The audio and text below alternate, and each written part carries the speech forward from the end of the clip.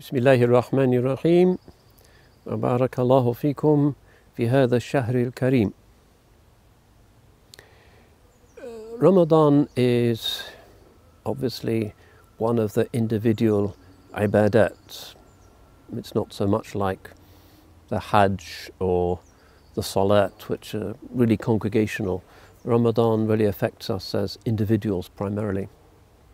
But it also has collective aspects, which are some of the sweetest things that we remember of the month when it's done. The gatherings for iftar and the gathering for the Eid, most obviously, but also the prayer of Taraweeh. In these COVID times, these congregational things are rather thinner, depending on local rules.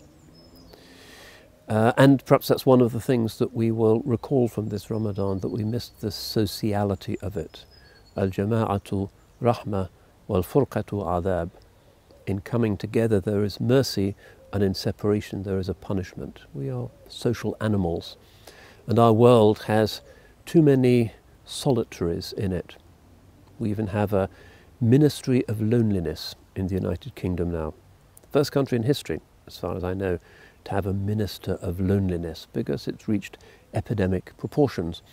And what do you expect from a culture that declares the individual to be the measure and the end of all things? But in the month of Ramadan, we traditionally experience a lot of collectivity. We are more in the mosques, and there's iftar and there is suhoor, and it isn't just with neighbours and the members of our mosque jama'ah, but also with family particularly. Ramadan is an intergenerational time. And this again is very unmodern. In the modern world there is an ever-growing generation gap, and the old are hardly seen by anybody at all. In a traditional society, of course, the generations are squeezed together and often live together under one roof, so that the wisdom of the old can be benefited from by the new generation, and some of the pressure is taken off the harassed and exhausted and hard-working parents. So Ramadan is a time for children as well.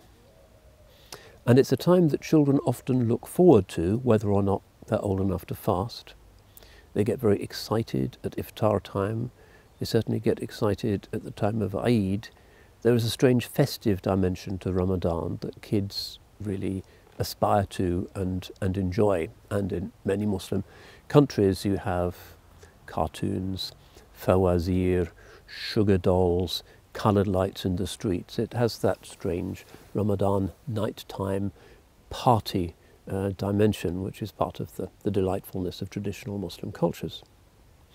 So it's a Ramadan for children. And it's a time when they tend to be more open to learning about deen. And in our time, these opportunities have become rarer. It's an age of loneliness, even for those who are still physically living together, because everybody is on a screen.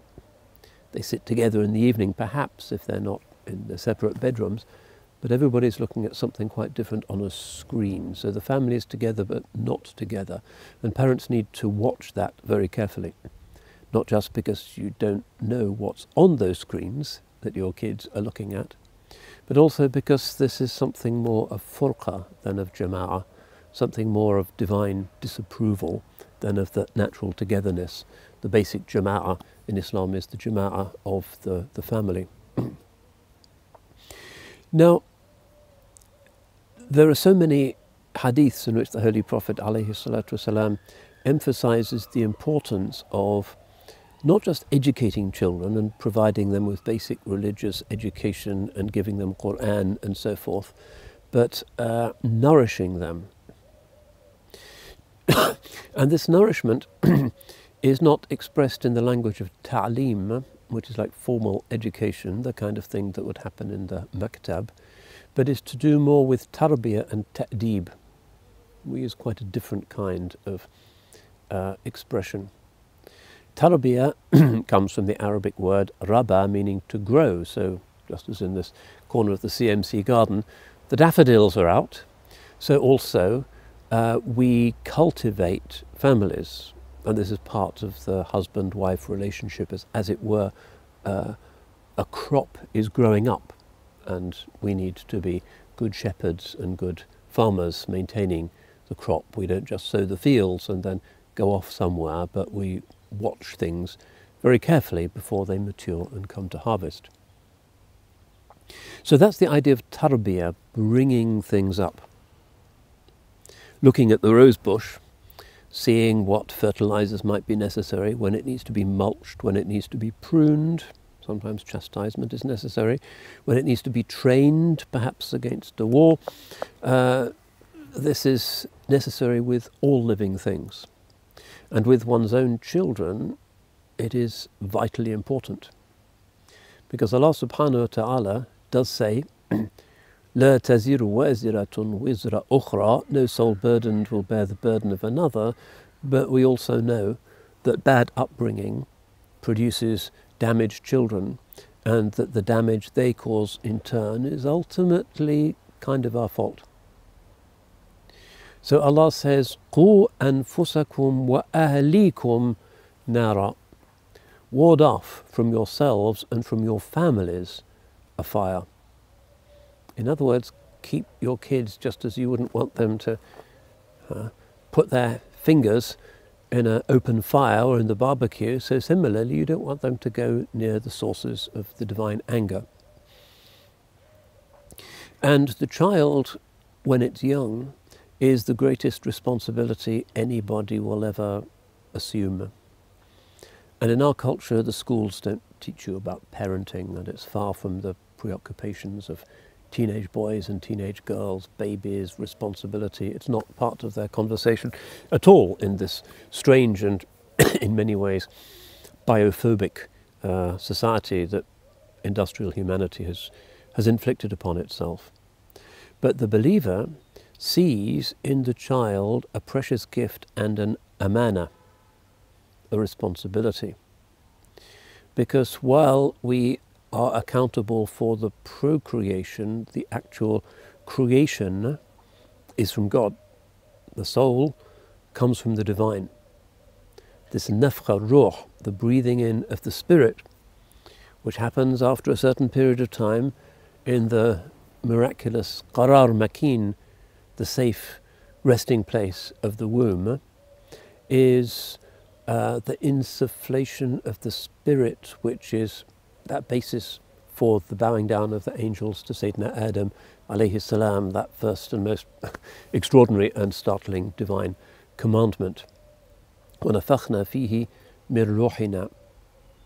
So the little kids are very cute, and we know we need to restrain their wilder urges, but at the same time, when we look at them, we recognize that what we are seeing is a witness to the divine. The spirit is there. It's not fully connected to the moral life and to explaining itself and impulse control, because it's in a form and in a mind which is still learning, still embryonic really. And it takes a long time before it really flourishes and assumes moral, spiritual responsibility. But the soul is still there. So in some countries they say that when the baby cries, you can't understand what the baby is saying, but it's actually praying for its parents. That's a tradition.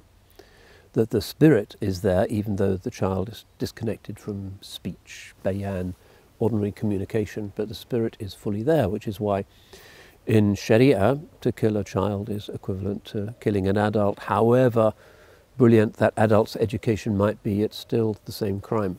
And of course the unborn, ensouled child is the same. So we hold in our hands this very important, this very precious amana, and we have to make them grow well, not to stunt them. If the green fly come, we get rid of the green fly carefully. If they're growing in the wrong direction, being pushed by a contrary wind, well, we find ways of supporting the plant so that it continues to grow and fulfill its potential. Much of it is about protection, protecting the fitrah on which it has been created. But there's another word which the Holy Prophet uses, sallallahu alaihi wasallam, which is ta'deeb, which is a causative form of the word adab, courtesy. He says, alayhi salatu wasalam, Adabani Rabbi fa'ahsana ta'dibi. My Lord has given me adab and has given me beautiful adab. We often use this adab in the context of education. Ta'dib al-sibyan, we say, giving adab, giving education to children.